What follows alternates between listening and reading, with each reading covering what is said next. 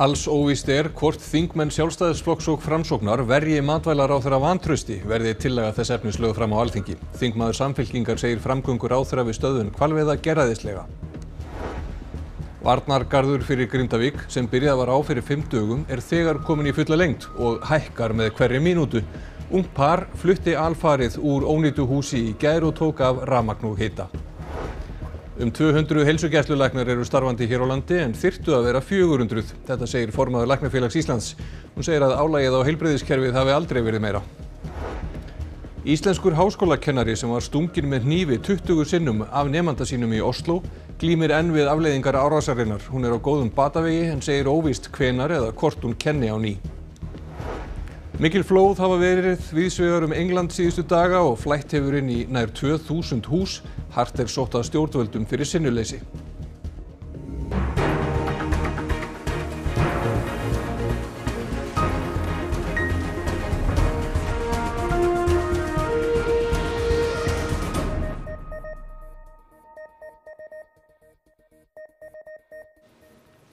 Gott kvöld. Hildur Sverrisdóttir, þingflokksformaður Sjálfstæðisflokksins, segist ekki treysta sér til að segja hvernig þingmenn flokksins myndu greiða atkvæði ef lögð yrði fram vantrauststillaga á Svandísi Svavarsdóttur, matvælaráðherra. Umboðsmaður Alþingis komst að þeirri niðurstöðu að matvælaráðherra hefði skort lagaheimild og ekki virt meðalhófsreglu þegar hún stöðvaði hvalveiðar í fyrrasumar. Kröfur afsögn hafa heyrst úr röðum flokks fólksins og Pírata. Þingmenn Samfylkingarinnar og Viðreisnar hafa kallað eftir að ráðherra axli ábyrgð en ekki krafist afsagnar. Forsætisráðherra telur ekki ástæðu til að matvælaráðherra segi af sér og gerir ekki ráð fyrir að álit umboðsmanns hafi áhrif á stjórnarsamstarfið. Þetta ofboðslega afgerandi álit að athafnir ráðherra voru ekki í samræmi við lög og að meðalhófs var ekki gætt, sem grundvallarregla í stjórnsýslurétti. Jóhann Páll segir að niðurstaða umboðsmanns hafi verið fyrirsjáanleg. Það var búið að margbenda á að þarna væri ráðherra að einhverju leyti að ganga gerræðislega fram, að það stæðist ekki lög að taka svona stóra og íþyngjandi ákvörðun gagnvart einu tilteknu fyrirtæki með einstaks fyrirvara. Bæði þingflokkur Sjálfstæðisflokks og Framsóknarflokks hafa fundað frá því að umboðsmaður birti álit sitt. Þingflokksformaður Sjálfstæðisflokksins sagði í samtali við Fréttastofu í dag að þungur tónn væri í mörgum þingmönnum. Spurð hvort sjálfstæðismenn myndu koma í veg fyrir að vantraust á Svandísi næði fram að ganga, sagði hún. Ég held að sú staða yrði mjög mörgum ef ekki flestum þingmönnum Sjálfstæðisflokksins mjög erfið, en við skulum taka eitt skref í einu. Benedikt, þú ert búin að hringja mörg símtöl út af þessu máli í dag, en það fást fá svör stöðuna og hvað framöndan? Af hverju? Já, það kannski núna eins og ofta áður í pólitíkinni þegar mikið gengur á. Það eru margir tilbúin að tala við mann í síman en það er engin, eða mjög fáir tilbúin að koma fram og segja hvað að halda að verði og hvernig staðan sé. Og það einhvern veginn eins og allir sé að bíða en það er ekki alveg ljóst eftir hverju verið að bíða en kannski kemur svarið því á næstu dögum. En það er óvíst hvort að ríkisstjórnarflokkarnir, Framsókn og Sjálfstæðisflokkur ætli að verja Svandísi vantrausti komi sú tillaga fram. Er líklegt að sú tillaga komi? Já, ég held að það sé frekar líklegt. Svona sem að vitni nú aftur í þessi samtöl sem maður hefur átt helgina, þá einn þingmaður orðaði þannig, kannski kemur bara lausnin að utan. Og þá var hann í raun að vísa til þess að hugsanlega kæmi tillaga vantraust frá einhverjum stjórnarandstöðuflokki, þá hann verið talað Miðflokkinn í þessum efnum að hann gæti hugsað sér að leggja fram vantrauststillögu. En það bara horfi það að það er svolítið þangað til, þing kemur saman. Þannig að kannski munu menn geyma sér það svona þanga til þing verður sett og koma þá fram með tillögun, þá kannski hefur hún meiri áhrif. En það hefur ekkert heyrst frá formönnum Framsóknarflokksins eða Sjálfstæðisflokksins, hvað lesum við í það? Já, auðvitað getum við svo sem lesið hvað sem við viljum í það, en forsætisráðherra kom fram í gær og sagði að það var engin ástæða fyrir Svandísi Svavarsdóttur til að segja af sér út af þessu áliti umboðsmanns.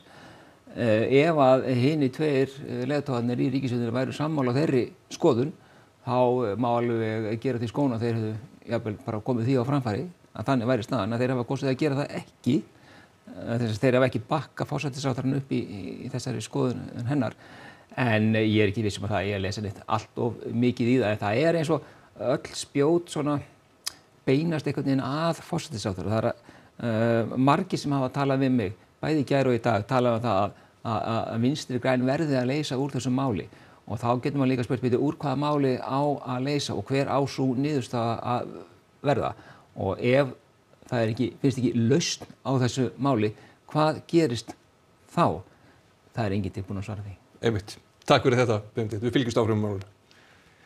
Ekki var annað að gera fyrir ungt par sem nýlega keypti íbúð í Grindavík en að loka fyrir rafmagn og hita enda íbúðin ónýt. Þrotlaus vinna allan sólarhringinn í nokkra daga við Varnargarðinn í Grindavík tímalaust að skila sér.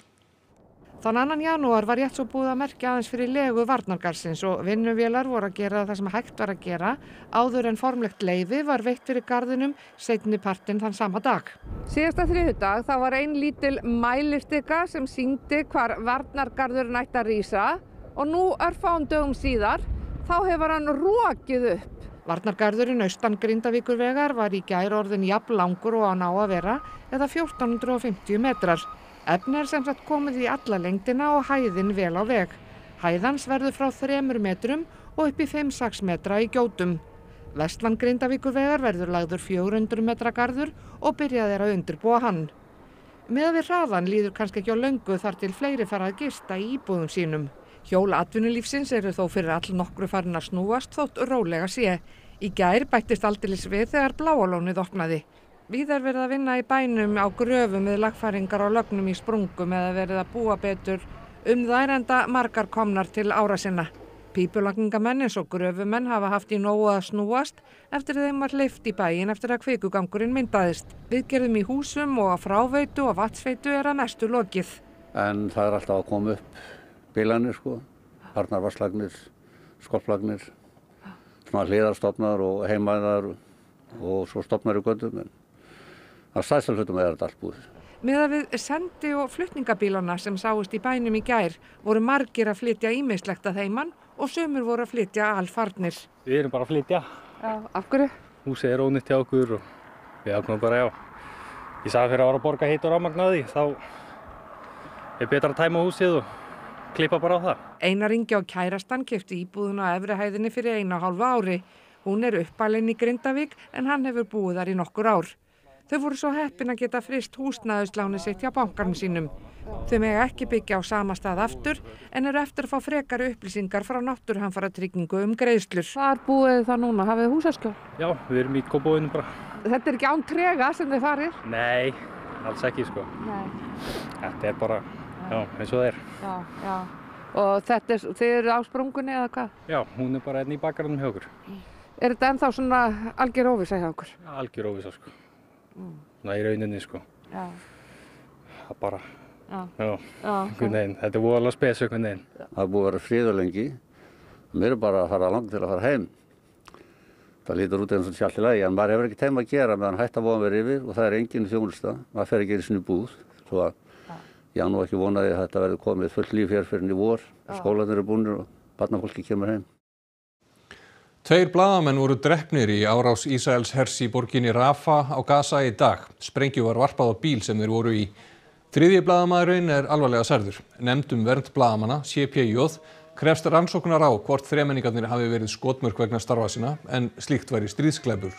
Þeir unnu fyrir Al Jazeera og einn þeirra er sonur yfirmanns fjölmiðilsins á Gaza. Sá hefur þegar misti eiginkonu sína, 2 önnur börn og 1 barnabarn í árásum Ísraela. 72 blaðamenn hið minnsta hafa verið drepnir í árásum Ísraela á Gaza síðustu 3 mánuði. العالم يجب أن يرى بعينين وليست بعين إسرائيلية. يجب أن يستمع ويرى كل ما يحل بهذا الشعب الفلسطيني. ماذا فعل لهم حمزة؟ وماذا فعلت لهم أسرتي؟ ماذا فعل لهم المدنيون الآمنون في قطاع غزة؟ لم يفعلوا شيء، لكن العالم يتعامى عما يحدث في قطاع غزة. Formaður Læknafélagsins segir álag í heilbrigðiskerfinu aldrei hafa verið meira. 200 heilsugæslulækna vanti til þess að uppfylla mönnunarviðmið sem sé langt frá því að vera ásættanlegt. Öndunarfærasýkingar og umgangspestir herja á landsmönnum þessar mundir með tilheyrandi álagi á heilbrigðisstofnanir. Hér á Læknavaktinni hefur verið stanslaus straumur af fólki í allan dag og getur biðtíminn verið alltaf 3 klukkustundir. Og biðtíminn er mikill í heilbrigðiskerfin í heild sem hefur ekki stækkað í takt við fjölgun og öldrun þjóðarinnar. Þá er læknaskortur viðvarandi vandamál. Ef við horfum á heilsugæsluna þá erum við að meta það sem svo að það vanti helming heilsugæslulækna ef vel ætti að vera. Þannig að við erum með í kringum 200 starfandi á Íslandi, en ef við ætlum að uppfylla mönnunar viðmið eins og þau eru sett fram á hinum Norðurlöndunum þá ætti þetta að vera 400. Þannig að það er ekkert skrítið að fólk sé að upplifa þjónustubrest og skert aðgengi. Steinunn segir álagið meira en nokkru sinni og læknar og heilbrigðisstarfsfólk hafi miklar áhyggjur af þessari þróun. Starfshópur á vegum heilbrigðisráðuneytisins var settur á laggirnar síðasta haust til að greina og meta mönnun og læknaskort á landsvísu. Þetta má bara ekki ganga of hægt, af því fólk er orðið mjög þreytt. Við erum að sjá það hjá okkar félagsmönnum, vaxandi veikindi, fólk er jafnvel að skipta algjörlega starfsvettvang, þannig að þetta náttúrulega bara mun valda enn verri stöðu ef við geymum það að bregðast lengur við. Steinunn segir brýnt að bæta umhverfi heilbrigðisstarfsfólks. Og við vitum það, við sem vinnum í kerfinu, læknar, að það er heilmikil sóun þegar kemur á okkur störfum. Við erum að sinna ýmsu sem að í rauninni krefst ekki okkar sérþekkingar og heimilislæknar hafa til dæmis verið duglegir að benda á heilsuveruna sem hefur verið bara bein viðbót og bara álag, aukið álag hefur ekki í rauninni aðstoðað á þeirra daglegu störfum eins og var lagt upp með í upphafi. Þannig að það eru svona hluti sem við verðum að benda á, að það þurfa að taka til í þessu starfsumhverfi og þessum verkefnum og veita læknum tækifæri til að sinna sinni þjónustu, eða grunnþjónustu, læknisþjónustu fyrst og fremst því sem þeir eru menntaðir til og það sem fólk er að sækjast eftir frá þeim. Íslenskur háskólakennari sem var stunginn 20 sinnum af nemanda sínum við Óslóarháskóla er á góðum batavegi. Áverkarnir voru svo miklir að kennarinn var tíma í lífshættu og dvaldi 11 daga á sjúkrahúsi, en liggur ekki fyrir hvenær dómur fellur í málinu. Ingunn Björnsdóttir hefur undanfærin 10 ár starfað sem dósent í lyfjafræði við Óslóarháskóla í Noregi. Í lok ágúst var hann á skrifstofu sinni ásamt samkennara að fara yfir úrlausn nemandans á prófi að sögn norskra fjölmiðla. Nemandanum var gefið til kynna að fleiri verkefni biðu og hann fengi því ekki meiri tíma. Svo bara dregur hann upp hníf. Ég sá það ekki en hinn sá það og byrjar hérna. Og svo heldur þetta áfram. Og við náttúrulega öskruðum alveg hreint eins og ljón sko. Öskrin fóru ekki fram hjá samstarfskonu þeirra.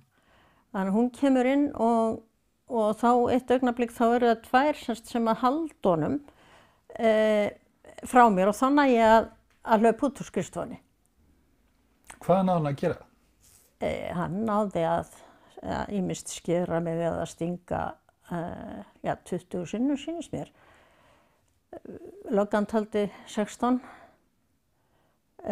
sár sem sagt, en svo ég verið að telja þau eru 20. Þegar hún rifjar þetta upp segist hún ekki hafa fundið til. Lyfjafræðingur segir að ýmislegt gerist í líkamanum í aðstæðum sem þessum, þá losnar adrenalín, endorfín og þessu hafi hún fundið fyrir.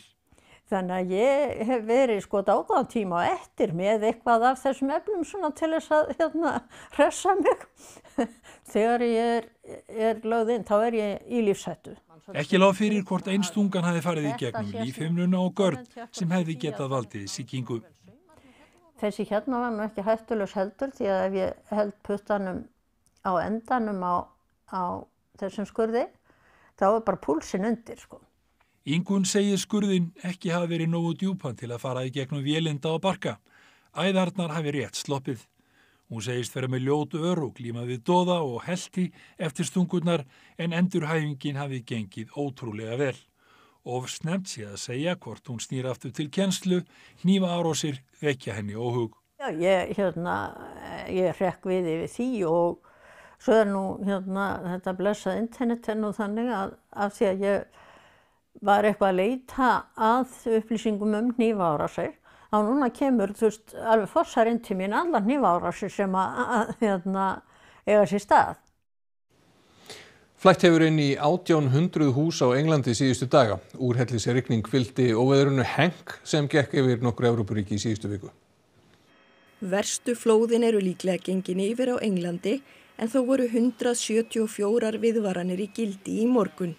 Nokkrar ár eru enn vatnsmiklar og því flóðahætta. We've lost how many thousands of pounds. The local pub and all the restaurants and around us have also lost all the business from us this week. And if somebody had come and just helped us, perhaps pump the road or sort the access. You know, no use of toilets. You can't wash because you can't put anything down the sink. So you're constantly filling bowls of water and then have to try and carry it and get rid of it. It's, awful. Awful. Flætt hefur inn í 1800 heimili og fyrirtæki og búast má við að víða gæti áhrifana næstu vikur. Stjórnvöld hafa verið gagnrýnd fyrir aðgerðaleysi. Much of England's been underwater for 5 days. The first question is, where have you and the government been? Well, flooding has been having a devastating impact on communities up and down the country. I was in the East Midlands last week on Thursday, and I'm in Oxfordshire here today talking to some of those that have been affected, but also saying thank you to our first responders who have been doing a fantastic job over the past week. Það hafa líka verið flóð í Hollandi, Þýskalandi og í norðurhluta Frakklands. Þar, eins og á Englandi, spáð frosti í vikunni. Alors ça c'est une catastrophe, hein, si vient un gelé là-dessus. Tout va bouger, comme on dit. Hein. Ben, ça peut faire craquer les murs, tout, si vous voulez. Le gel, c'est lui qui fait exploser tout. Hein. Ça, c'est le froid, c'est ça. Hein. Forstjóri laxeldisfyrirtækisins Arctic Fish segir að verklagi hafi verið breytt eftir að kynþroska laxar sluppu úr kví í Patreksfirði í haust. Hann fagnar skýrari ramma starfsgreinina. Matvælastofnun gerði alvarlegar athugasemdir við verklag Arctic Fish í skoðunarskýrslu sem birtist í vikunni. Málinu var vísað til lögreglu, en lögreglustjórinn á Vestfjörðum hefur hætt rannsókninni. Of course we have been in and addressed our kind of perspective of the whole case, and it is an outcome that is sensible. Eftir atvikið hefur Arctic Fish bætt gæðastjórnun, yfirfærið búnað og hætt að nota fóðrara eins og þann sem reif netin. Forstjóri MAST segir lögin ekki veita stofnuninni nægar heimildir til að bregðast við slíkum atburðum. Drög að frumvarpi ný lög lagareldi eru nú í samráðsgátt. Steinove segir það metnaðarfullt en enn sé mörgum spurningum ósvarað. We welcome more involvement by the authorities and also in the inspection and that part of the operation. Samkvæmt athugunum Hafrannsóknastofnunar voru 35% laxa í götóttu kvínni orðin kynþroska.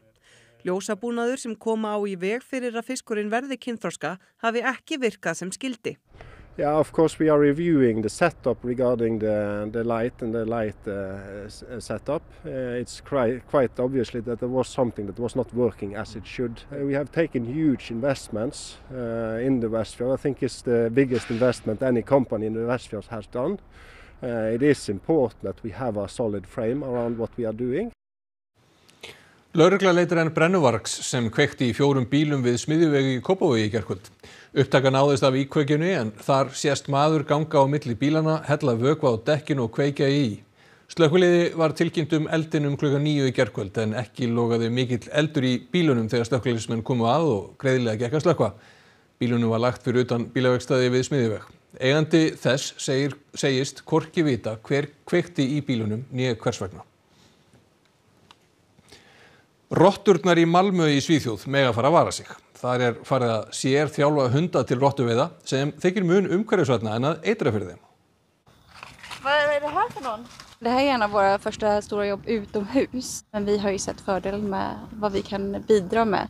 Runt fastigheter, parker. Þjálfun hundanna þriggja, loppan, likka og japp þykir ganga vel og vonast til þess að þeir geti minnkað rottugangi í Malmö.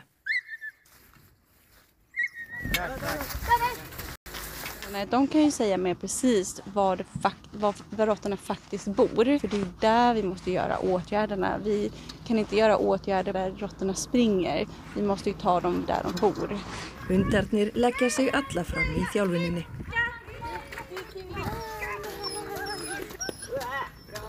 De älskar det. De vill jobba nonstop med det här. Mögulega verða fleiri hundar þjálfaðir til rottuveiða víðar í Svíþjóð.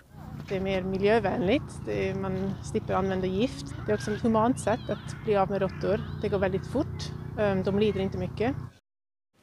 Allavega lítið til veðurs. Það verða sunnan og suðaustan 10 til 18 metrar á sekundu, hvassast vestan til, súld eða rigning með köflum en lengst af þurrt á norður- og austurlandi. Hiti víðast á bilinu 5 til 12 stig. Sigurður Jónsson, veðurfræðingur, hann fer nánar yfir horfurnar næstu daga að loknum íþróttafréttunum sem að Kristjana Arnarsdóttir fær okkur í kvöld. Það var nóg að vera í ensku bikarkeppninni í fótbolta í dag. Arsenal og Liverpool áttust við í stórleik dagsins í Lundúnum. Það var vægast sagt heitt í kolunum í úrslitaleik Íslandsmótsins í futsal í Safamýrinni í dag. Og við ræðum heima og geima við landsliðsmanninn Bjarka Má Elísson sem verður í eldlínunni með íslenska karlalandsliðinu á EM í handbolta. Núna þegar ég að taka einhverja spretti á æfingum eða ég að taka víti eftir æfingar, þá ég að sjá fyrir mig serbalínu. Ætlum að rifja upp það sem helst í þessum fréttatíma. Alls óvíst hvort þingmenn Sjálfstæðisflokks og Framsóknar verji matvælaráðherra vantrausti verði tillaga þess efnis lögð fram á Alþingi. Þingmaður Samfylkingar segir framgöngu ráðherra síðasta sumar gerræðislega. Varnargarður fyrir Grindavík, sem byrjað var á fyrir 5 dögum, þegar komin í fulla lengd og hækkar með hverri mínútu. Ungt par flutti alfarið úr ónýtu húsi í gær og tók af rafmagn og hita. 200 heilsugæslulæknar eru starfandi hér á landi en þyrftu að vera 400. Þetta segir formaður Læknafélags Íslands. Hún segir álagið á heilbrigðiskerfið aldrei hafa verið meira. Íslenskur háskólakennari sem var stunginn með hnífi 20 sinnum af nemanda sínum í Oslo glímir enn við afleiðingar árásarinnar. Hún á góðum batavegi en segir óvíst hvenær eða hvort hún kenni á ný. Mikil flóð hafa verið víðs vegar England síðustu daga og Flætt hefur inni í nær 2000 hús. Stjórnvöld eru gagnrýnd fyrir aðgerðaleysi. Næstu fréttir verða í útvarpi klukkan 10 í kvöld og á rúv.is má nálgast allar nýjustu fréttirnar á íslensku, ensku og pólsku. Þessum fréttatíma lokið. Takk fyrir samfylgdina helgina. Verið sæl.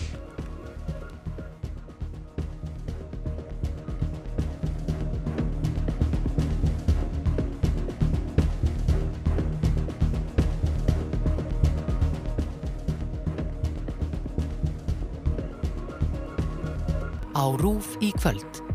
Húsó, íslensk þáttaröð segir frá Heklu sem hefur verið margsinnis á meðferðarstofnunum frá unglingsaldri. Fangar Breta, heimildaþættur Íslendinga í haldi Breta í seinni heimsstyrjöldinni. Þeim var haldið föngnum mánuðum og árum saman án dóms og laga. Karmenrúllur, önnur þáttaröð þessara sannsögulegu dönsku þátta, en árið 1965 kemur óvenju stór pöntun frá bandarísku snyrtivörufyrirtæki og peningarnir byrja að streyma inn. Tove, finnsk kvikmynd sem fjallar ævi rithöfundarins Tove Jansson, skapara Múmínálfanna.